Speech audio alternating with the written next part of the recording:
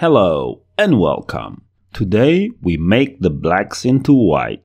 Interested? Let me share the 7 steps that work all the time. First, let's have a look at the end result. Pretty amazing. What do they say again? White is the new black? Well, it will be for this video. Let me turn off all the adjustments and go one by one through the 7 steps. Step 1 is to duplicate the original image and mask the white area. Here is the mask we will be using. Let me turn back on the original image. Keep in mind that the following steps will only be applied to this masked image layer. This brings us to step 2, adding a recolor adjustment. The lightness will need to be set all the way to the left, minus 100%. For the blend mode, we needed to put it to overlay or soft light. The idea of this step is to darken the whites and move them closer to gray. Let's quickly continue with step number 3 by adding a black and white adjustment layer to remove all the color information.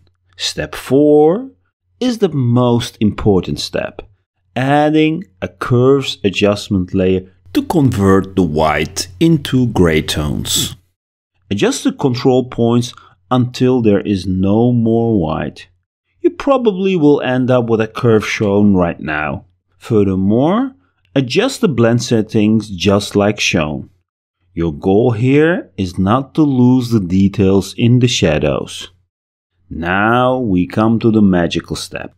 Step number 5, a selective color adjustment.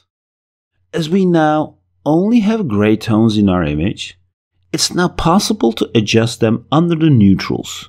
So let's change the black values under the neutrals in the adjustment. And let's not forget to change the blend mode to overlay. Like magic, the car is now officially black. Now, the next 2 steps are optional.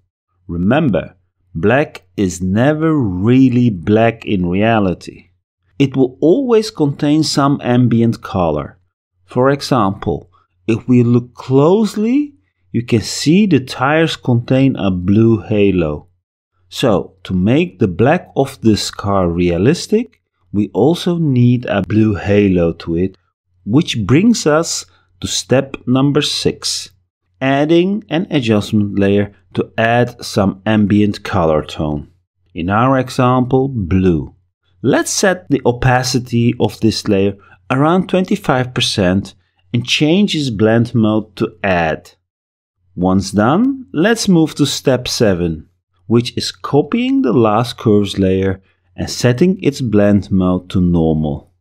Now, by modifying the opacity of these 2 layers, you can get a realistic black that fits with the image. The first curves layer can be used for controlling the lightness and the second curves for the amount of color.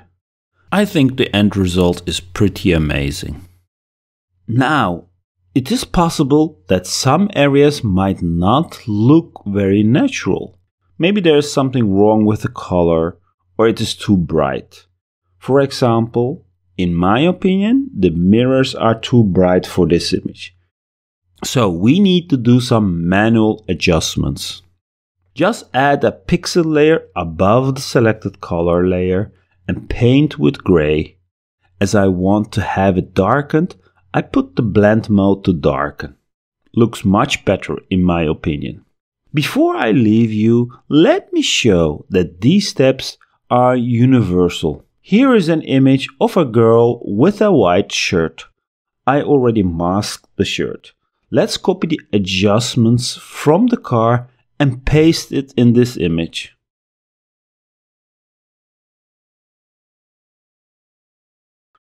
And it's like magic. The white shirt is black instantly. As we also copied the halo color correction from the car, we need to adjust this.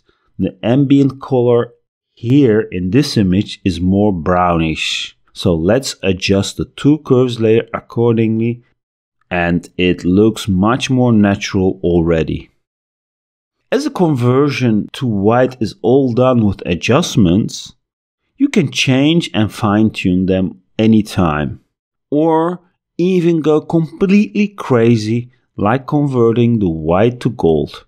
Here's the gold car for example. By playing with the selective color adjustment, you can change the color to your liking.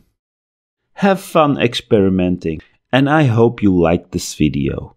Thanks for watching, and until next time.